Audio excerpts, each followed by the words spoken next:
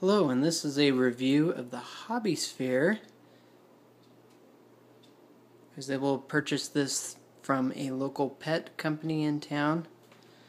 The reason why I purchased this product was because it looked like it would be a great terrarium for plants. I really enjoy plants and always trying something new.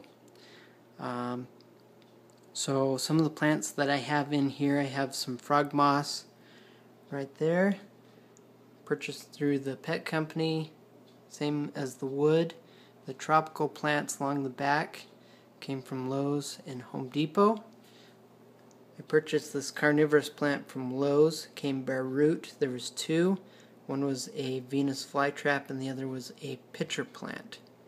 As you can see, one is starting to come up right there.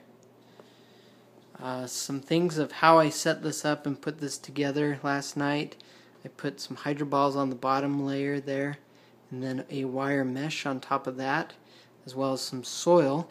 And the soil that I used was this Jiffy's Natural Organic Seed Starting Mix. One thing to take in note, I did not purchase a OMRI approved product. That's ORMI.